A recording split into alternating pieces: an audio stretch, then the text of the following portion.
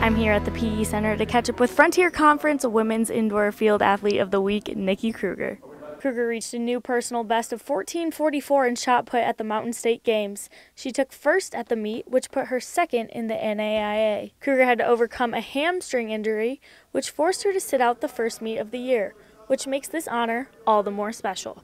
It's an honor. We've been working really hard this year. I missed a meet, so we weren't sure where I was going to be with that. So I'm glad that I went out last weekend and threw what I threw and got the Frontier Player of the Week. So Krueger and her teammates have been focusing on good energy for the season, which she says allowed her to perform so well at the Mountain State Games. we kind of are talking about like manifesting, like put it out into the universe and it'll happen.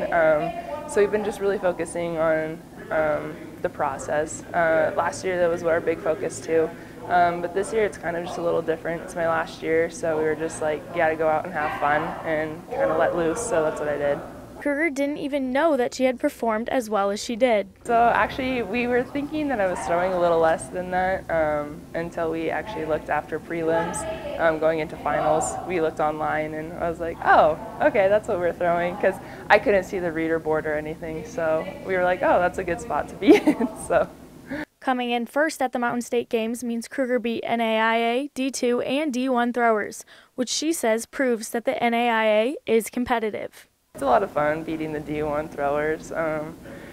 It just kind of takes a weight off your shoulder that you're doing well, and to keep going in that NAIA is so competitive. Last year, Krueger was first in the NAIA and won the indoor shot put national title. This year, she's not necessarily chasing either. No, I'm not really chasing first. Last year it was a big goal, head into nationals first, keep it, obviously win a national title. But this year I'm okay with sitting in second, maybe get a little nerves going in and then see what I can throw. But just gonna go in and see what happens. Obviously it'd be nice to win another title, but it'll be what it'll be.